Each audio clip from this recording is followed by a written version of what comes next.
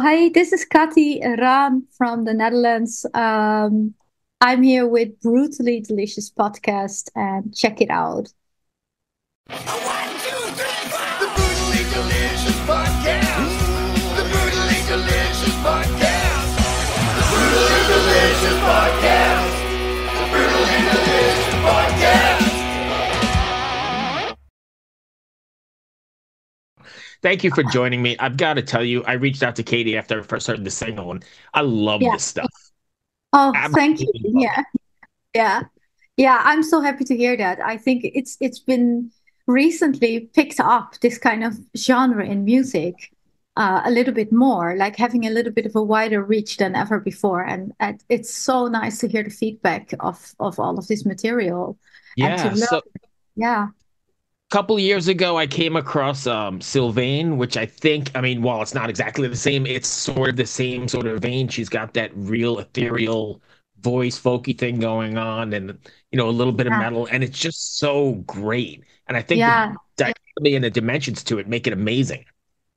Absolutely. Yeah. By the way, I love Sylvain's work. So it's really nice you mention her sort of in one breath to what I'm doing.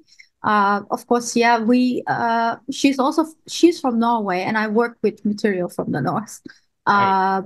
I bring it a little bit broader to like all of Scandinavia, old Icelandic historical sources and mythology from all over the north, you could say. And so Right. also this album, it's been recorded in Iceland, in Norway, in Finland.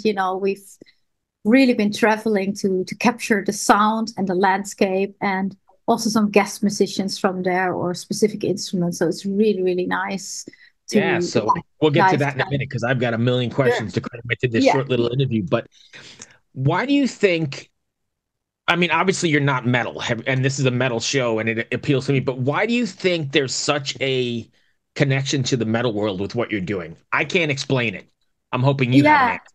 It's difficult to explain that connection, but on the other hand, I think also from an earlier time, things went a little bit hand in hand there. Of course, we see, for example, the origin of Norwegian black metal. It's such a dark landscape for many, many winter months. And I think there's also been sort of this urge to really express yourself without limitation. And Yeah. there's also a connection to the occult arts, of course, that we see very prevalent in metal music and design Yes. around that, and the scenery and topics that are portrayed on stages.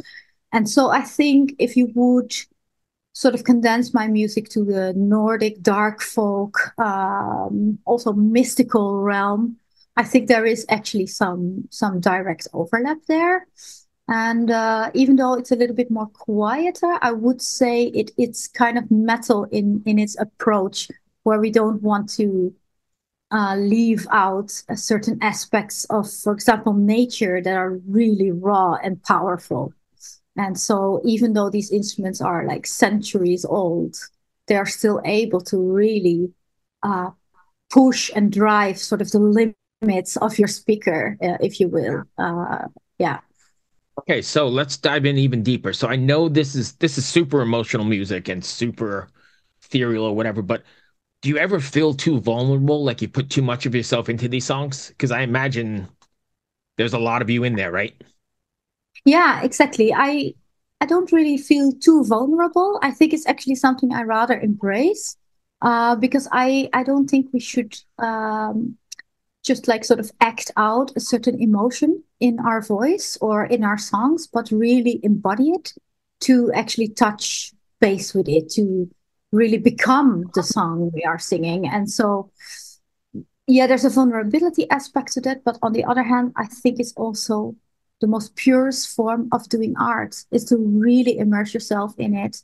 And also, when I look at these records, there are actually some takes where, whether it's anger or another emotion, sadness, sometimes the voice actually breaks from like a sad emotion, sort of that comes into your throat, like, and so you have that little dryness to the voice. But I think Right. that's the beautiful moment. And of course, you can choose to do another take and take, the best one pitch Right. perfect. But I think music, it is one of our most powerful ways to convey emotion and to sort of be able to say, let's keep that in there. Let's be raw and real and really embody that. I think it's more powerful to the listener as well. It's more relatable as well. And also, if I look at, for example, a more heavy, like more angry kind of punk sort of sounds that we have going on in one of the tracks, where I really sort of unleash this feminine rage. There, of course, also you can say, well, vocal wise, this is not like the purest form of singing, like, but Right. it's actually that raw grunting, that Yes. daring to be less beautiful and sweet and pretty perfect, but to be really raw and unfiltered, you could say. I think that's really, really pure. And I really also like the connection. So in my audio, I also really like to play with doing like a lower, more earthy grunting, or like that rawness and rasp in the voice, and then to flavor it and combine it with these more softer, mystical, and higher pitched layers. So yeah. Yeah, you hit it right on the head. It's very organic, I guess is a good word. And I think in a time when like everything is so polished and produced, like in the pop world and the country world, it's nice Mhm. like that. And I think the early pioneers in, Norwegian black metal were onto that as well, right? Yeah. Decidedly lo-fi and steering clear of all this final polishing just to make it, I think, more organic and real and connectable. Yeah, exactly. And there's also, of course, there's the layer to it where if you perform something like that in the studio, if you would do take after take after take, it sort of loses the power of the moment, Yes. because then you're more focused on technique. And I think first and foremost, and this is also something metal scene has in common with this genre, with dark folk or like Nordic folk, is that I think we really put that truth, emotional thing on the forefront. And so that you cannot do take after take. You have to be really in the moment, and you can reenact that, all the time. You just have to, yeah, accept in a way how it Right. sounds and work with that in the most crafty way. Of course, we do have studio solutions for something if it's really off limits. Right. No, no, I'm I not get gonna that. say the album is not like all in one take, not at all. I mean, but it's really important, I think, also for me as an audio producer to find the balance there, to say, okay, we have all the tools to our availability to make But something you like don't have to super use them all. perfect, but you don't have to use them all. And I think really finding that balance is very important. Also with these instruments, they are sort of living instruments. They have sound of their own. If the temperature changes in the room, the strings will sound a little bit different, more Right. colder or warmer, like. But it's a matter of working with the material that you have recorded in a nice way, and keeping the balance and the oversight, the meaning of the song in the forefront of you. Yeah. Perfect. So we alluded to black metal. We've talked about how in the heck did you get the one of the most famous black metal dudes, Gaahl, on your record? How did that Yeah. even come Well, how it came about was me working with these old medieval and Viking Age instruments. 10, 15 years ago, there were very few players of that in Europe. Like, we were a handful of people. And so it was actually Vartruna. It's a group about? from Norway. They Yeah, also they've work. actually been on the show. Yeah. Yeah, they are like also kind of like genre pioneers here. They also worked with these very old instruments, and there already was a connection established. And so, very naturally, I guested with them on a few shows, with my instrumentation and doing some backing vocals, because there was that click, there was that recognition, like, okay, you also work with this old material, like, welcome, join the nerd club.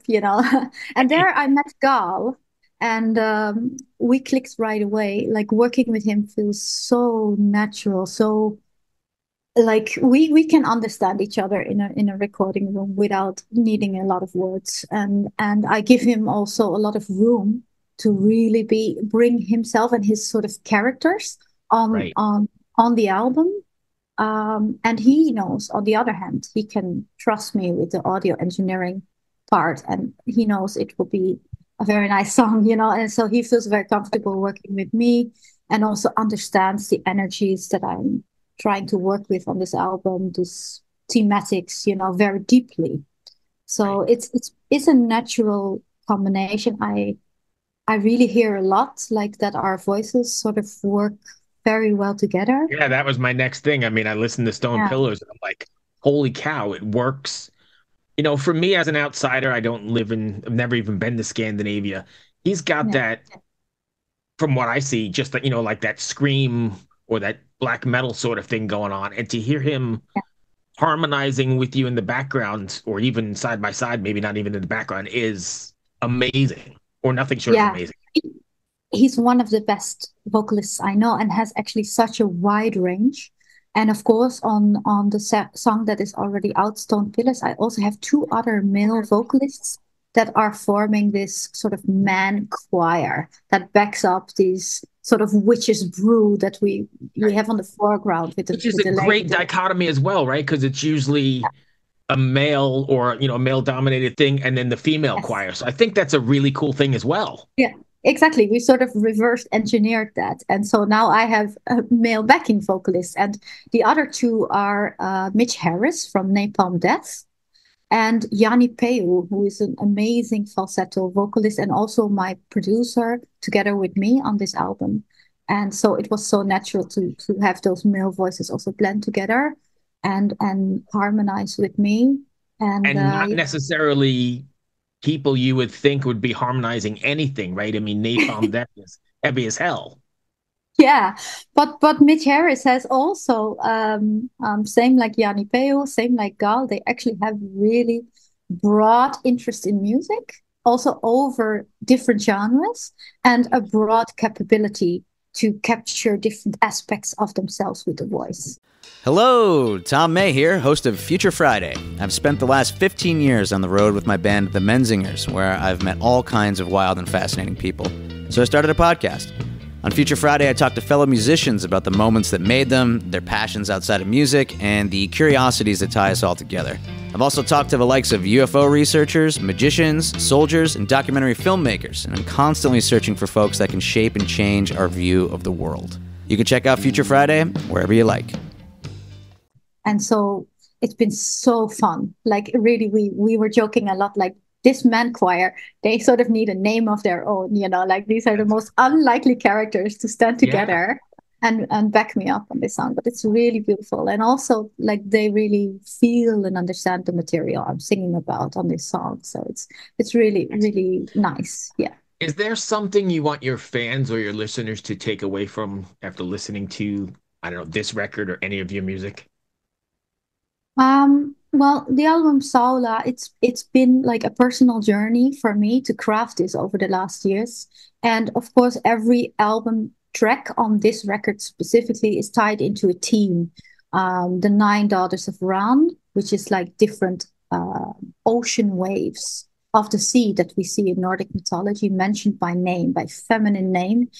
And so I tied that together with different emotional states. And I think if we look at the emotional inner world of ourselves, the storms that can brew there, or like the more beautiful reflectionary moments, I think this is something that I hope people will be able to relate to be able to release your emotions through art and to immerse yourself in it, to sink sort of in the deep waters of that emotional body and ultimately come out on top, like to make it across, to reach new horizons on your sort of sea travel, and navigate that journey within yourself as well, and allow and accept those emotions to be expressed and sort of uh, catalyzed by releasing them into peace, into resolution, into new shores. Yeah, something like that. I hope people will at least be able to.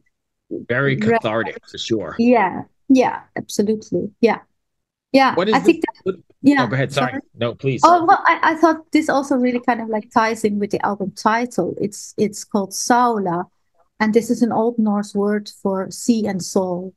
So it is like about the body of the sea and everything around that I could find in historic texts and mythology, but also the soul.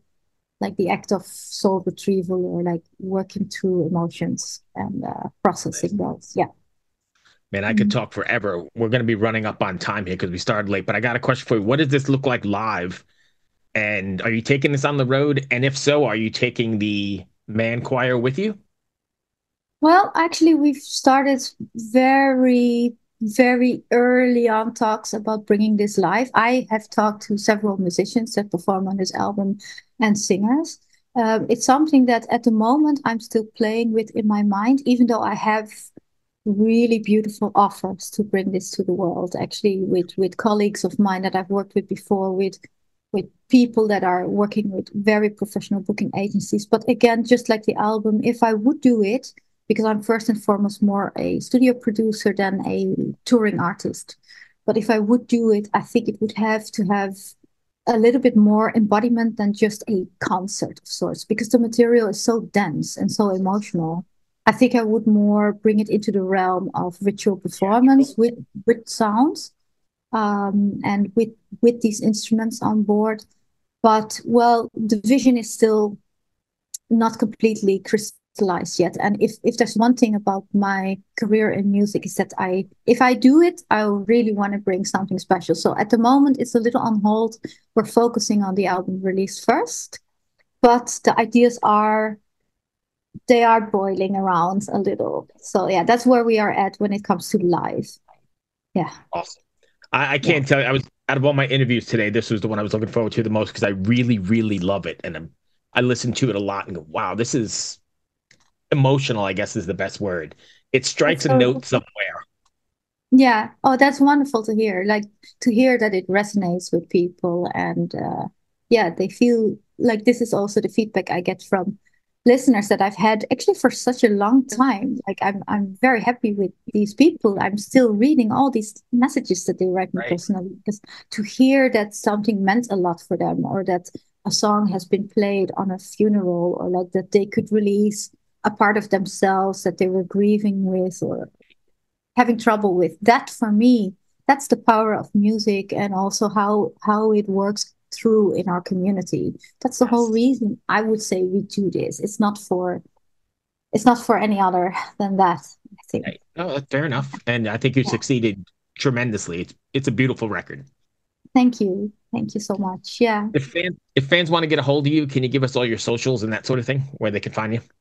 Yeah, I'm on the web as Kati Rán. So whether this is Instagram, Facebook, Spotify, my own newly made website, it's all Kati Rán. If you go to katiraan.com or Kati Rán on Instagram, you will find me. And there, of course, we have all the links to pre-sales, pre-saves of this album, beautiful products with my label, Svart Records from Finland. So I'm very easily to find, I would say. Yeah. Thank you. I'm sorry we had to rush through that. I could talk to you forever because I really had a ton of questions. Maybe we could do a follow-up at some point. I do have a quick question for you. Yeah. I hate to run, but I've got another one lined up. No worries. And good luck with this one. Thanks for having me. Thank you for the music. Be well. Bye. Bye. Cheers. Bye. Cheers. One Hit Thunder is a podcast where we both celebrate and have a good laugh about bands and artists that had just one hit that we all know. Each week, we're joined by a guest from the world of music or comedy to learn more than you ever thought you would about some songs that you can't forget. And we decide if they brought the One Hit Thunder or were nothing more than a one-hit blunder. Look, if you listen to the show, you're probably going to laugh, and I guarantee you're going to crush next time the bar has music trivia. Tag Team, Jane Child, Meredith Brooks, Looking Glass, Sean Mullins, Eiffel 65, EMF, Crash Test Dummies, Crazy Town, Chumbawamba. We have hundreds of episodes in our back catalog and a new episode each week, so pass the Dutchie, make sure you're connected, and subscribe to One Hit Thunder wherever you get your pods.